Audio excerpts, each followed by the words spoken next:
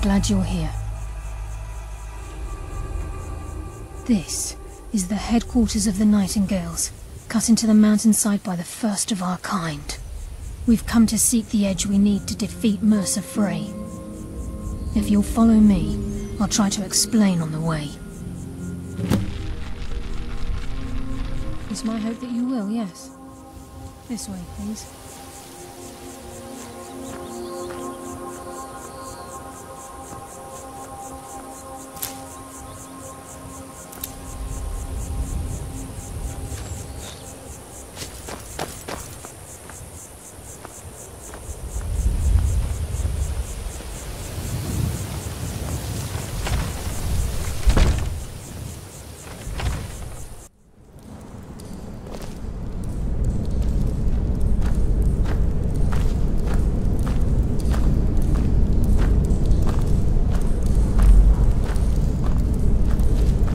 So this is Nightingale Hall.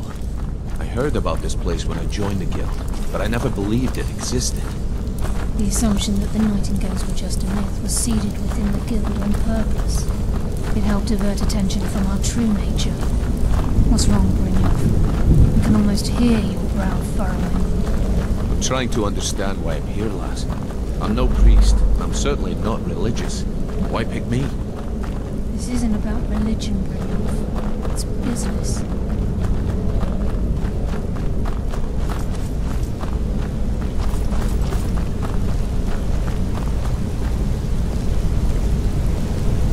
This is Nightingale Hall.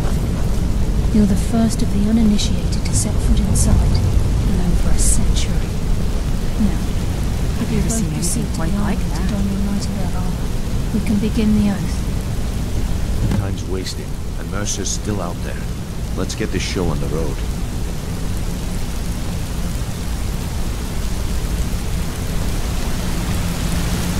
You appear hesitant to don your Nightingale armor. What's troubling you?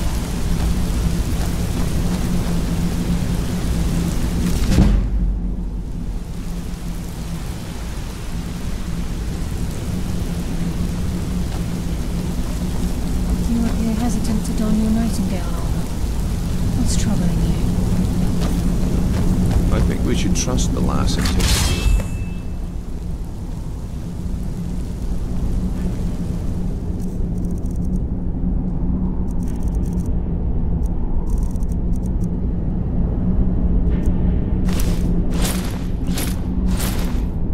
You appear hesitant to don your Nightingale armor. What's troubling you? I think we should trust the lass and take the deal. You appear ready for the oath.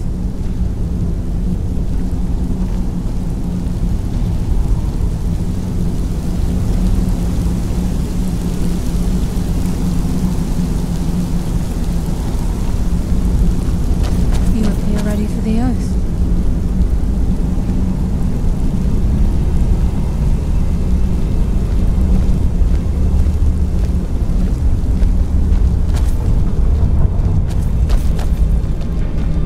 Ready for the oath.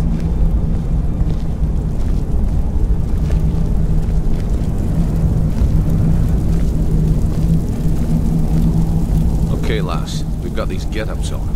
Now what? Beyond this gate is the first step in becoming a Nightingale. Whoa there, lass. I appreciate the armor, but becoming a Nightingale? That was never discussed. What sort of arrangement? I need to know the terms. The terms are quite simple, Brynjolf. Nocturnal will allow you to become a Nightingale and use your abilities for whatever you wish. And in return, both in life and in death, you must serve as a guardian of the Twilight Sepulchre. What about you?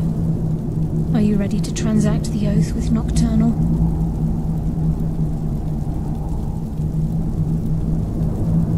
Good. After I open the gate, please stand on the western circle. Time's wasting, and Mercer's still out there. Let's get this show on the road.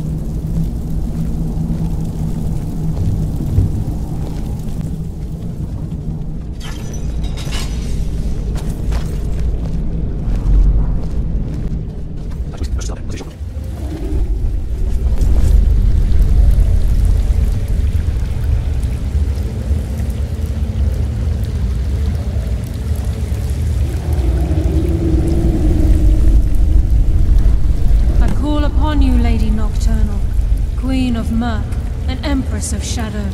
Hear my voice. Ah, Carliah. I was wondering when I'd hear from you again. Lose something, did we? My lady, I've come before you to throw myself upon your mercy. Very well. I name your initiates Nightingale, and I restore your status to the same, Carliah. And in the future, I'd suggest you refrain from disappointing me again.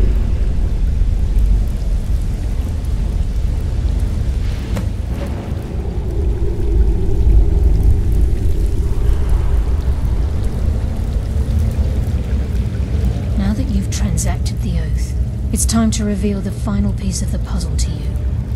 Mercer's true crime. Mercer was able to unlock the Guild's vault without 2 keys because of what he stole from the Twilight Sepulchre, the skeleton key. Once you realize the key can access these traits, the potential becomes limitless. Good. Then you understand why this is about more than just Mercer's lust for power. Before we depart, Brynjolf has some business to discuss. I suggest you listen to him. Listen, lass. There's one last piece of business we need to settle before we go after Mercer. Carliah and I had a long discussion before you arrived here. Then it's decided.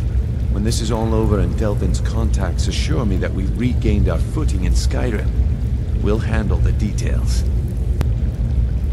I've been poring over the plans you brought us, and I'm convinced the eyes of the Falmer are in the Dwarven ruins at Erkenthan.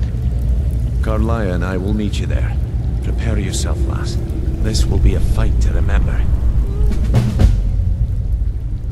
Aye, and some of what Carliah said is starting to make sense. Mercer may have damaged our reputation and raided our coffers. This goes well beyond even his twisted form of larceny.